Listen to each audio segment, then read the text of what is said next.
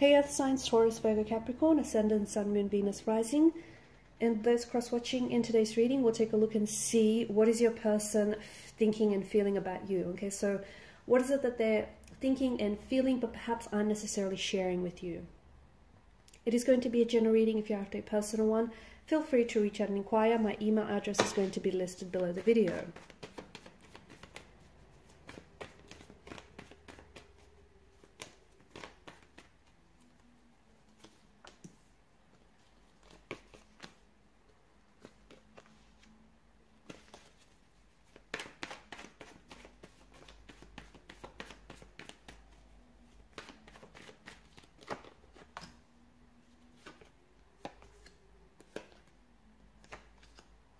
Okay, some very interesting cards here. So,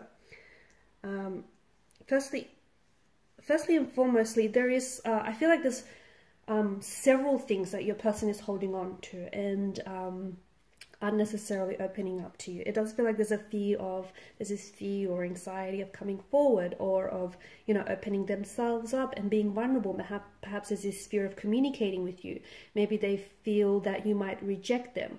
Maybe they feel like you might reject their advances. Maybe they feel like you're not, you know, you don't want to hear from them, okay? It does feel like they feel like they have some unfinished business with you, okay? Especially with the World card. This is someone who, you know, sees a future with you, or once upon a time did see a future with you, but maybe they've ended things prematurely.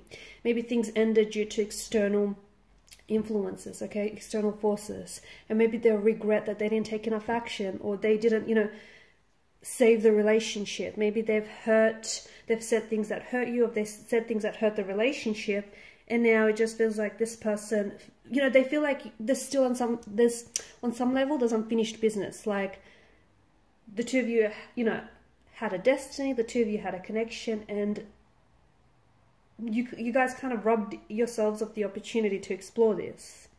This could be someone you've met online. It could be someone that's from a different cultural background, someone who might be living overseas right now, who may have lived overseas at some point in their lives, who may have been born to parents overseas. I'm also picking up an accent here, okay, an accent that's very different to yours.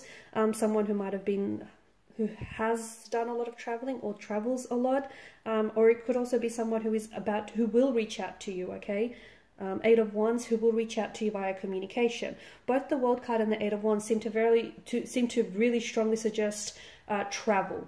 So perhaps this is someone you did long distance with, okay? And maybe long distance was the part of the relationship, the part of the connection that they really struggled, okay? Maybe this is someone who found it very hard to maintain a long distance relationship with you, and they were a little bit put off by the geographical distance that would therein create the emotional distance, okay? And maybe after quite some time, this is someone who regretted that with you, because they felt as though you had a very special connection that you probably should have explored, and you probably should have given it more of a go than, you know, you guys did. So I definitely see this as maybe this person ended things with you, but prematurely, and this is something that I feel like they regret. And maybe this isn't something that they shared with you, but it is something that, you know, weighs heavy upon them, and it is something that I feel like they have a hard time opening up. Maybe because if they open up to you and tell you this, they would admit out loud to themselves and to you that they pulled the wrong move, okay? They did the wrong things, and they did the wrong thing, and they ended things, and they, you know, shot themselves in the foot. Then maybe it's a pride and an ego thing, right? But it does feel like there is this travel involved here. So either you and them were doing long distance.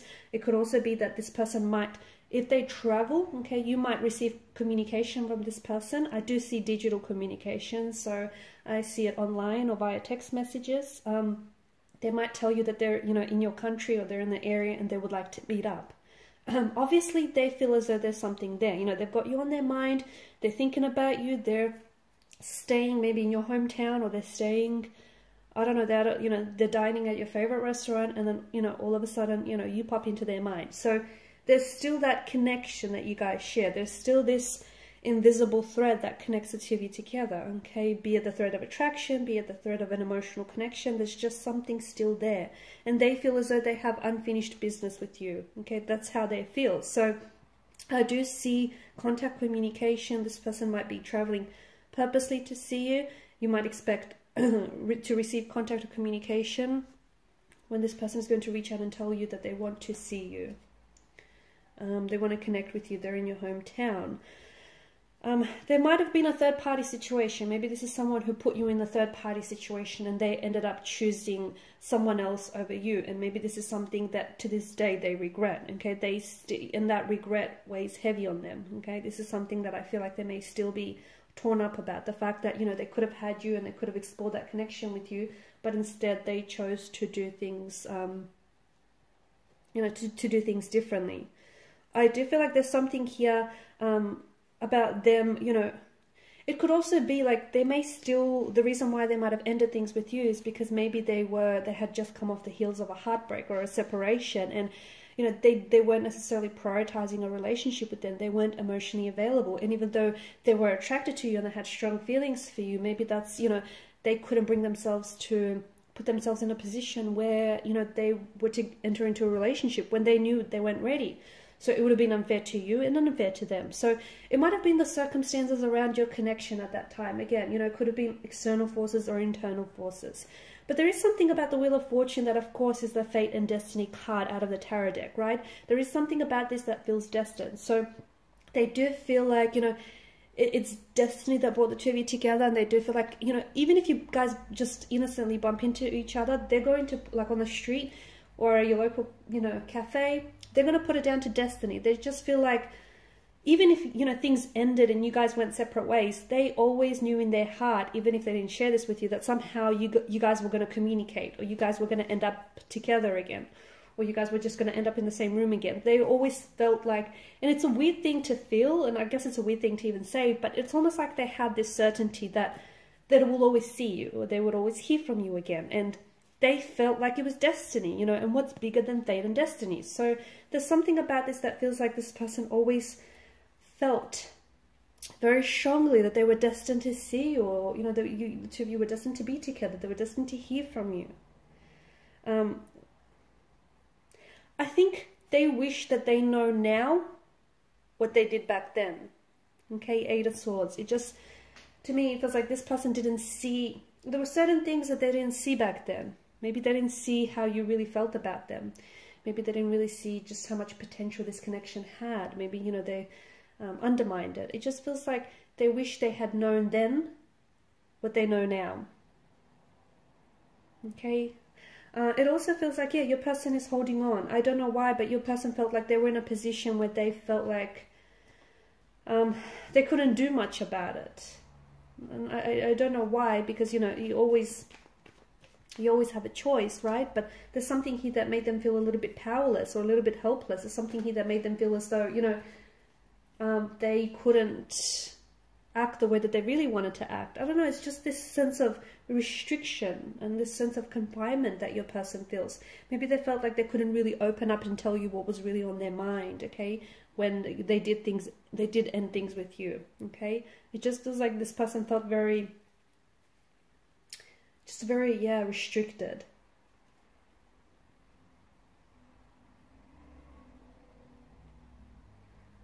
They're not feeling, I feel like this person, they've wanted to in the past to reach out and communicate with you, but now they're not feeling so confident, okay? They're not feeling so confident that you might, you know, still be attracted to them, or that you might be interested in them, or that you might even want to hear from them due to the fact that, you know, they broke your heart, or due to the fact that they ended things prematurely. It just feels like this is someone who is struggling, and they're just not feeling so confident about a reconciliation or reunion. Of course they want to communicate with you. Of course they want to see you. They want to hear from you. They want to hear your voice. They want to see your laugh, like your smile, you know, the whole shebang. They do. But they're feeling a little like their confidence has been a bit shaken here, Queen of Wands in reverse. They're not feeling so confident that you want this, or they're not feeling so confident that you're going to give it a go, or even that you're going to agree to see them when they do, you know, reach out to you. Yeah, it's a funny thing.